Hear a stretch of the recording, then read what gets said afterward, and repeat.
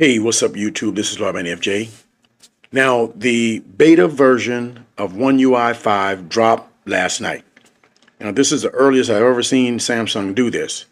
So this is the first initial wave, and so there's not a whole lot that you can see visually, but let's go ahead and take a look at it and see what we can find.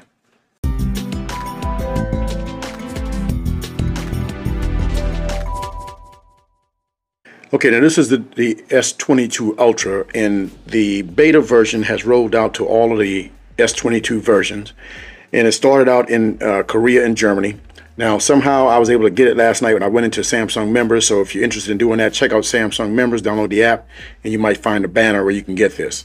All right, now, let me just show you that this is Android 13. Let's go into Settings.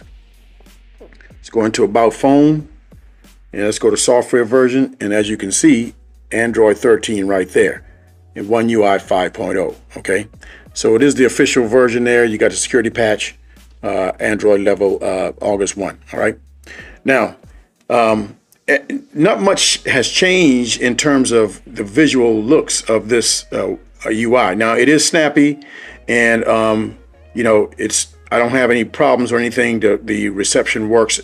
You know, all the radios work pretty well. Now, what I did notice is that when I first loaded this, the home screen, I wasn't able to get to the home screen. So you'll find that the home screen might disappear. So what I did was I went into Settings, I went into Apps, I went into Choose Default Apps, and then I went to Home App. And when I got to One UI, let me get back there again.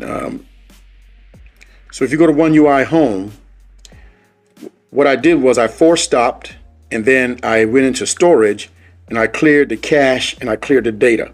When I did that, it worked perfectly. All right. So if anybody's downloading this for the first time and you have problem using the home screen or it won't show up, go into Apps, go into One UI Home, clear the cache and the data, and it should work just fine. So I had no problem since I did that. Now, when you go into the last update page, the software update page, you can go to last update, and you can see the last update you installed. And I installed this on August 5th.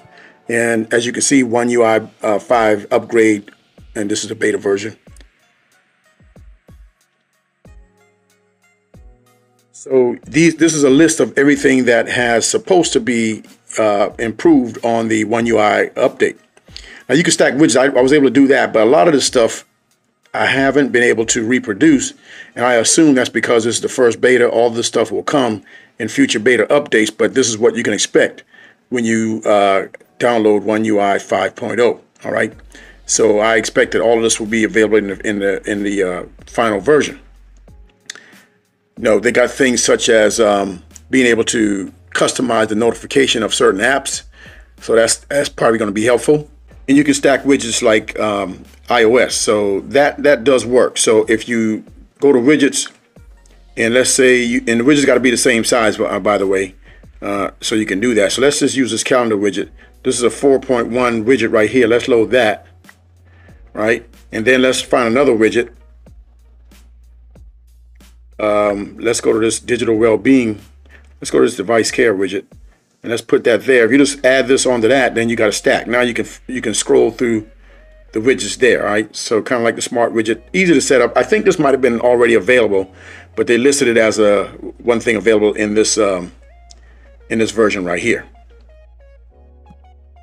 So you were not able to do that on the One UI 4. All right, so I tried to do it on this S21, where I have a widget right here, and I want to put another widget on top of it, same size widget. If I go to calendar right here,